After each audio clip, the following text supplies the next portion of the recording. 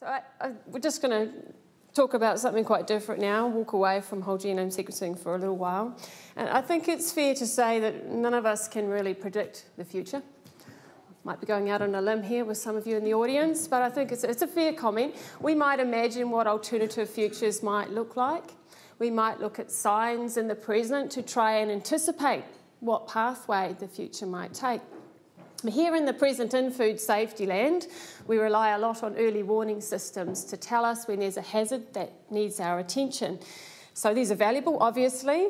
They protect public health, they protect market access. But they're by their nature reactionary. We're monitoring something, there's a blip in the system, we need to respond to that. But what if we could try to anticipate future events a little better? What if we could look for the risks and opportunities that might be coming over the horizon? So this whole concept of horizon scanning isn't new. The European Food Safety Authority, or EFSA, have been doing it for over a decade, looking at food safety risks, emerging risks. And there's various other organisations and companies that also do it in their own ways. And early on, when the Food Safety Centre was established, it was recognised that the centre might be a hub for looking for emerging risks and opportunities, and that this information could be used to guide research. So, as Kevin mentioned, as a prelude to a panel discussion, I'm going to present to you the findings of a project that was laid at our feet. The challenge was to think about how we could look for emerging risks and opportunities. Apologies. There we go, we're away. So before we continue, just like to recognise the funders of this project, the organisations that were brave enough to put a bit of money forward towards a project where fundamental and applied sciences generally took a bit of a back seat. And also, I'm just the poor soul who gets to stand up here today. There's four members of my team, so I'd like to acknowledge Rosemary, who was University of Otago, and Harvey Ho from University of Auckland, and Gail Brightwell, who many of you know from Ag Research. So, let's just get a few definitions out of the way without throwing the dictionary in front of you. But what is horizon scanning? Well, we can start off with what it's not. It's not an early warning system. It's not intended to be reactionary. But, of course, if we identify something that we had been monitoring but perhaps not in the right way, then it's not a bad outcome. But neither is it a crystal ball. It can't predict the future. It's a structured and systematic process that takes in a wide range of qualitative and quantitative information, a lot of that being non-scientific, looks for signals and trends in that information to try and anticipate possible medium and long-term futures. Here we're talking 5, 10, 15, 20 plus years. And the purpose is to support decision-making in the present. So when we think about this, it's quite appropriate that these kinds of techniques are used to guide research. So what is an emerging risk? Well, EFSA have provided this rather particular definition, and we find it's actually being adopted a bit elsewhere. Whether or not it's suitable for New Zealand is a conversation we can still have. But essentially, EFSA considered an emerging risk as a new hazard with some form of significant exposure in the population, or a known hazard, something we already know about, but there's a new exposure, something has changed, or there's something also changed in the population where they've become more susceptible to this known hazard. So what is an emerging opportunity? Well, part of our job was to try and figure this out, actually, because most food safety systems focus on risks. And so we actually took a lot of the information provided to us by people involved in the project, and I'll get to that shortly, and we've crafted this almost straw man definition.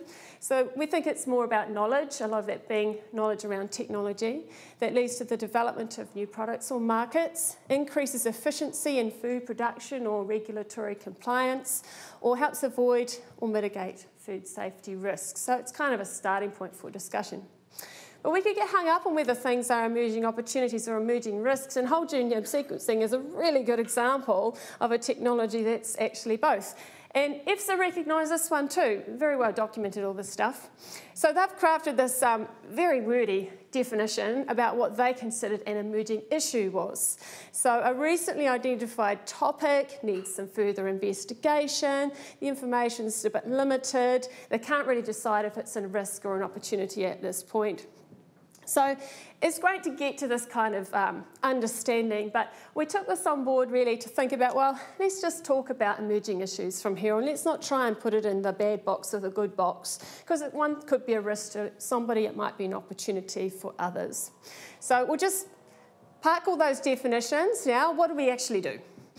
Well, we conducted semi-structured interviews with people from 12 New Zealand organisations, all of them associated with the food industry in some way, and 3 overseas organisations. We also had a number of conversations with the likes of Biosecurity New Zealand, who of course have their own system for monitoring biosecurity risks, and a number of other overseas organisations. Not all of these were actually directly involved in food safety.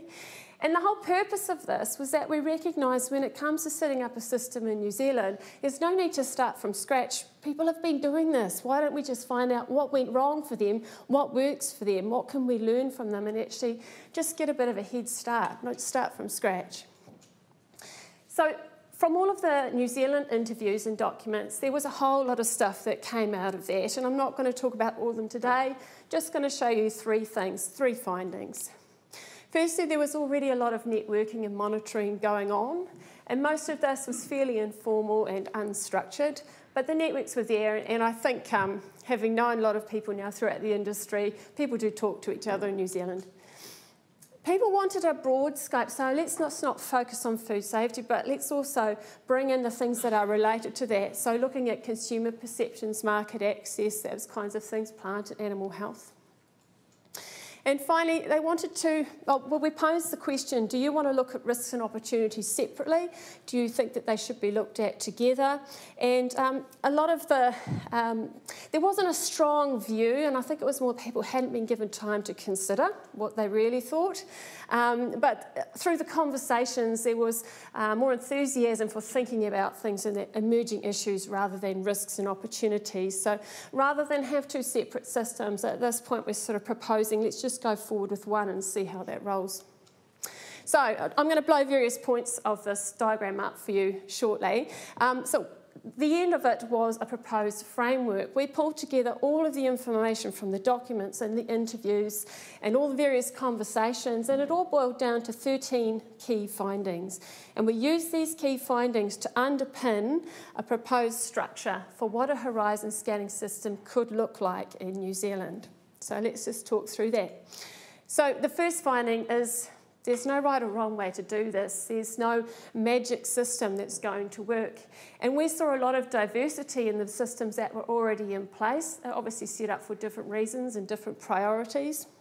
And they could be kind of split into two approaches. So the first one is a data-centred approach, and this is more of the thing that we actually had in our minds when we started this project, where they canvass a wide range of data sources, try to distill out of that the important parts and interpret it, and then experts bring their opinions into that interpretation and identify emerging risks that way.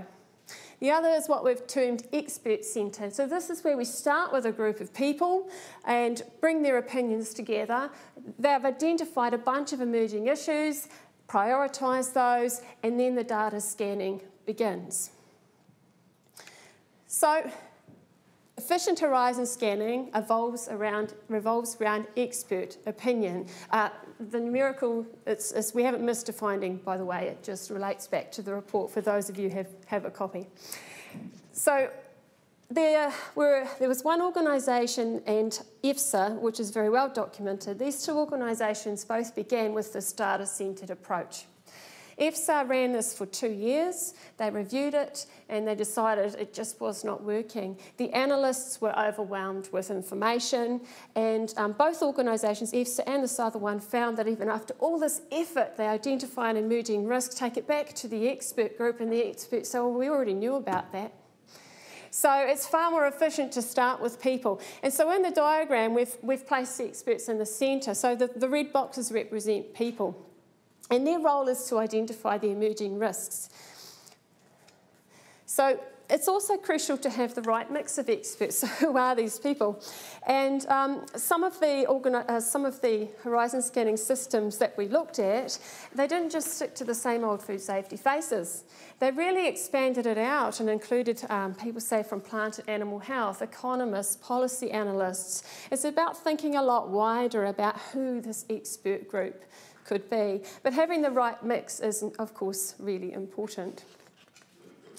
So we've also got this other group of people called the decision makers, and this reflects a little bit back to what Phil was saying about making sure that the information that comes out is connected to the people who actually need to use it. And so the horizon scanning processes do need to be really integrated with these decision makers. And that was a criticism that was levelled at one of the systems that we looked at, where the knowledge was coming out of the system, but it hadn't been transferred and transformed into something that could actually be used by the decision makers. Now, in reality, the decision makers might be the same people as the expert group, but it's important to recognise them as a separate group. And in the middle there, we also have these subject matter analysts. So these are the people who actually need to do the job, to do the scanning, to do the communication. They need to have a mandate to do this as part of their day-to-day work. And one of the learnings from another system in New Zealand was that they found if people were involved in this in a regular way, they became familiar with what actually was an emerging risk. If something new came up, they could say, well, actually, we've seen that before, or no, we know about this. They became familiar with what the expert group needed and what the communicators needed at the end.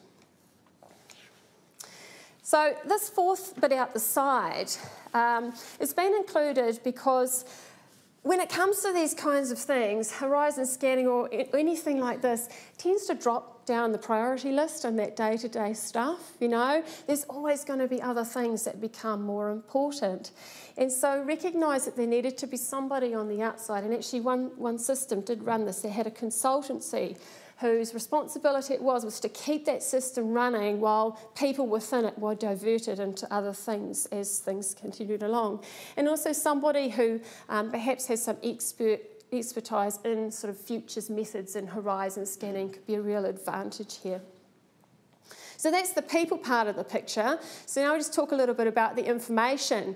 So this refers back to what I was saying at the start, that focusing the data scanning on the high priority things is what will make it efficient. And so this is information generated using defined search criteria across specified information sources. And one of the things that we did find is that it could be really important to, first of all, take a look at what the drivers of change are in New Zealand. I think we've got a reasonable handle on it. There's a lot of stuff that's happened overseas, but a lot of the food sectors are affected by the same drivers of change. So we're thinking here like changing consumer behaviour, climate change, food processing technology, and that could be really important to actually help prioritise some of these things. So we've talked about the priority-focused scanning, but actually some routine data scanning could actually add value. So this is more of that dynamic, continuous type scanning activity that we were thinking about at the start. And when we're thinking about this, we're thinking about things like reports coming out of other horizon scanning systems or other relevant organisations where there's already been some data analysis and filtration and things going on. But also starting to look at things like the media, like looking at social media tools. And the whole purpose of this would be to reduce duplication because a lot of the organisations are looking at the same stuff. So why don't we just look at it together and stop everybody having to do the same job? And what are the information sources that we're looking at? Well, it's a variety of things, and not all of it is scientific. We're thinking about softer information sources as well. But no matter what we use, those information sources need to be well characterised. So that's thinking about things like their reliability and their biases, but without any attempt to rank it, because emerging issues and emerging opportunities are more likely to be identified through quite weak signals, quite soft sources with data gaps and uncertainties. So we need to really understand the information it's coming from, because they will be really supported by strong evidence. And that's a bit of a mindset change for us as scientists who like things to be a little more certain. So it's going to be an interesting journey. Now, the green boxes represent a number of computational tools, which I'm not going to talk anything more about today, other than to mention that another criticism we picked up on one system was the lack of a central system where you could look at an emerging issue and track what happened to it over a number of years. And when you're talking about research, this could go on for years. So at any point, those decisions made along the way need to be tracked so that you can understand the history behind them. So if you've been keeping count, you know that I'm not up to number 13, and so there's just 2 more here. So obviously we need to be connected. There's no point in sitting down here doing our own little bit. It's mutually beneficial to connect up with others in the world doing similar activities. And finally, number 13, doing horizon scanning is not in itself a long-term commitment.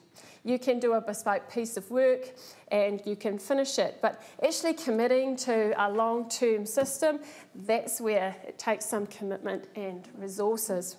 So, before the panel discussion, what next? Well, in September last year, the Food Centre hosted a workshop where we talked through this project.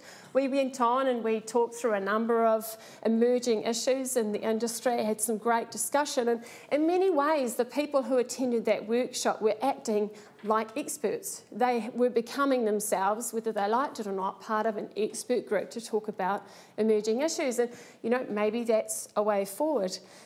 Maybe we could start incorporating horizon scanning approaches in existing projects, running it alongside for 6 or 12 months, and perhaps that's a way to trial this and just see if it actually has some benefit.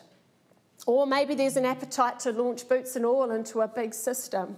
So the panel that's going to talk about this next have been challenged to think about the what next steps. So be gentle with them.